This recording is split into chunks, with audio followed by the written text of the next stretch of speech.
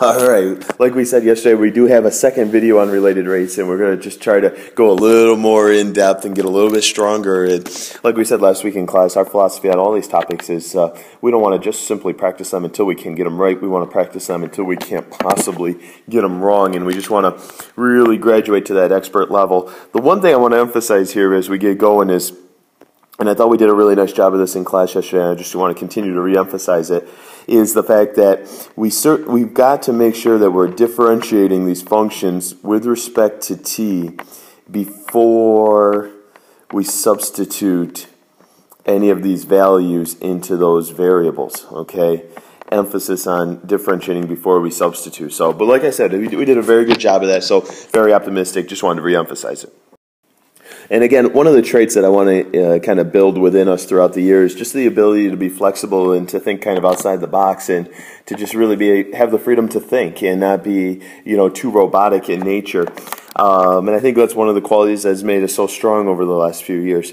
So we're talking about the area of an equilateral triangle, and this is certainly a problem that I don't think we've done anything similar to this one before. So we're going to really have to think on our feet and be willing to take some risks here, and maybe go down a few dead-end roads before we find the successful path.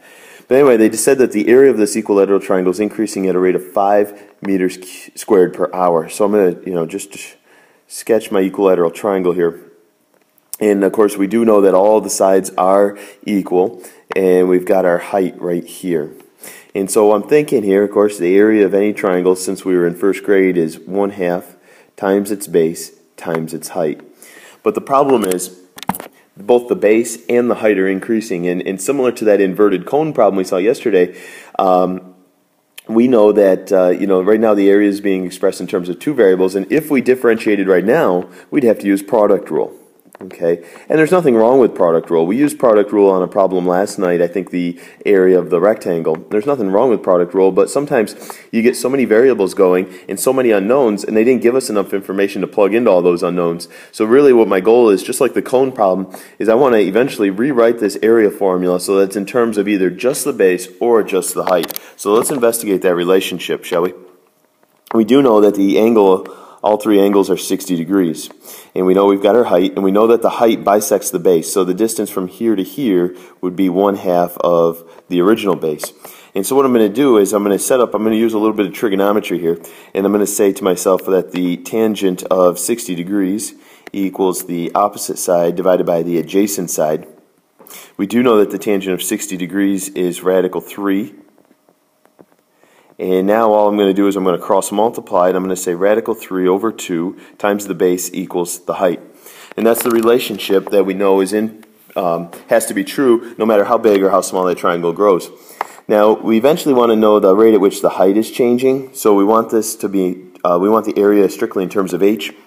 So what I'm going to do here is I'm going to actually solve this little equation here for the base, so I can do my substitution, 2 over radical 3 times h. And I'm just going to simply substitute that into here. And now I've got my new formula. We've got 1/2 times 2 over radical 3 h times the original h. We'll clean this up just a touch. And I've got 1 over radical 3 times h squared. Now we've got the area in terms of h only. We haven't done any calculus yet. And now we are free to differentiate. And we're going to differentiate with respect to time. And we've got 2 over radical 3 times h times dh dt. Okay, now let's analyze what was given to us. We do know, let's see, what did they say up here? They gave me the dA dt, all right? So that's going to go in for dA dt. Find the rate at which the height's changing when the area, ooh, okay, this is a bear trap. So we're going to say, okay, at the moment, if we're going to pause this movie, at the moment when the area is 64 over radical 3, we have to ask ourselves, what was the height at that same moment? So what I'm going to do right here is I'm going to go back to this little formula here, and I'm going to say, I'm going to substitute a 64 over radical 3 in for this a. And I'm going to simply solve for h. And what you'll notice is the radical 3's do cancel each other out, and the square root of both sides, that gives me a height of 8. So at the moment when the area was 64 over radical 3, the height at that same moment was 8, and that's what I'm going to substitute into my derived formula. Okay, so dA dt was a 5. And we've got 2 over radical 3, and we just said the height has to be 8, and now I have the freedom to solve for dh dt. Let's see, that's 5 equals 16 over radical 3. I'm going to multiply both sides. Whoops, I forgot the radical. I'm going to multiply by radical 3 over 16, and it's going to give me 5 radical 3 divided by 16. Let's see, what would the units be? Let's go meters per hour, and that's my dh dt. So I hope you like that one. We got 2 more to try. Here's one of those real famous streetlight problems in the sidewalk, and we're going to take a look at the rate at which the length of the shadow is increasing. These problems were real popular in the 80s, and then they kind of disappeared for a while, and then all of a sudden they're making a comeback on the AP exam. So we're going to start to revisit them a little more than I used to cover them when I began teaching calculus. So we've got this streetlight right here, and here's our sidewalk. And we'll say that it casts the light down through here. And we've got Jonathan, who is 7 feet tall. Whoa, big rascal. So there's Jonathan. He's 7 feet tall. The street light was 15 feet above the sidewalk.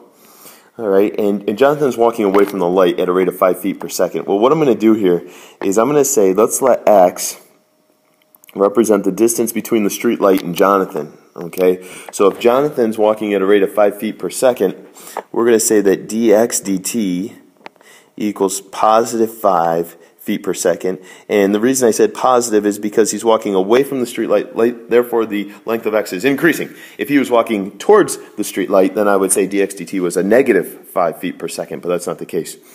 Okay. So, and I'm going to throw in another variable here. Let's let y equal the length of the shadow. So just to define my 2 variables, x only represents the length between the street light and Jonathan, and then y represents the length of Jonathan's shadow. And the first thing they want me to do, and it really doesn't involve any calculus at all, is they wanted me to determine a function that relates the length of Jonathan's shadow to the distance from the base of the street light. So I'm going to take advantage of the fact that I have 2 similar right triangles, and I'm just going to set up a proportion, and I'm going to say, for instance, I could say 7 is to y as 15 is to what? Okay, I'm going to challenge you to think about that right there. What would be the equivalent piece? It would be the sum of both x and y. I'm going to now cross multiply. And we'll just kind of subtract the 7y over. And here was my answer for part A. I said 7 times x is equivalent to 8 times y, and that'll be true no matter how far or how long Jonathan walks for. Now for part B, they want to actually, now we're going to actually do some calculus. How do you know we're doing calculus? Well, I saw the word rate, and that's basically our trigger. And they said determine the rate at which Jonathan's shadow is lengthening. Okay, in other words, they want me to figure out what is dy dt. That is the ultimate question here. At the moment, when he's 20 feet from the base of the light, little bear trap here, we're going to find out here gradually that 20 is irrelevant, extraneous information. So anyway, let's go ahead and derive the formula we just found in part A. So that'd be 7 times dx dt equals 8 times dy dt.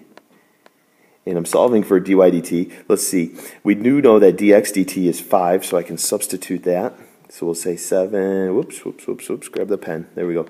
7 times 5, and then we'll grab that 8 here in a moment and divide it over. So we've got 35 divided by 8, and this would be feet per second.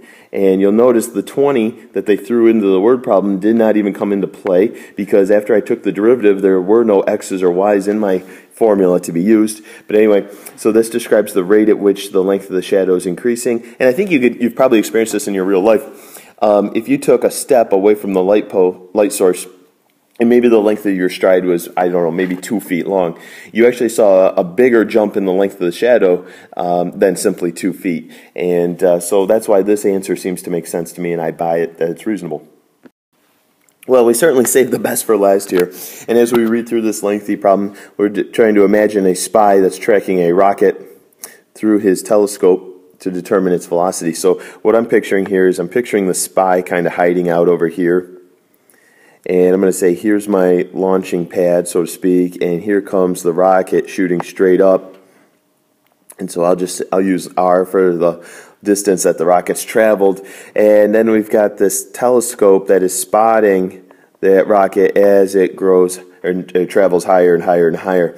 So what I'm going to use is I'll use X for the distance between the spy and the launching pad. I'll use a y to represent the length between the spy and the top of the rocket. Okay, now it says the rocket is traveling vertically from a launching pad located 10 kilometers away. So x is 10. And ladies and gentlemen, in the first time in these two videos, we finally have ourselves a constant. Alright, so let's make a little asterisk there and remind ourselves that that is a constant. The length of that side, the distance between the spy and the launching pad, is not changing, and we're going to definitely take advantage of that. Now, at a certain moment, the spy's instruments show that the angle between the telescope and the ground is equal to, and this was supposed to say pi over 3. I just couldn't write it in earlier. So then we'll put that right here. We've got pi over 3. Now, it's not always pi over 3. It just happens to be pi over 3 for one precise moment. So I want to just emphasize that we'll call that angle theta, and it just happens to be pi over 3 for one instantaneous moment, but it certainly is not always that angle. And it happens to be growing or changing at a rate of 0.5 radians per minute. Notice we're always working in radians at all times in this class. So here's what I know. I know that d theta dt is equal to 0.5 radians per minute. Okay, so what do we want to find out? We want to find out the rocket's velocity. Now, velocity, again, is just another way of saying what is the rate at which it's changing. So we want to ultimately figure out what is dr dt. dr dt represents the velocity of the rocket. It's just the rate at which that length is changing. And so we need to set up, you ask yourself, should I be using the Pythagorean theorem? I'm staring at a right triangle. It seems like I'd use the Pythagorean theorem. But the problem is we need to incorporate these angles. Okay, we have some sides involved, but we also have some angles involved. And there's one aspect in math that relates and bridges the gap between sides and angles, and that's trigonometry.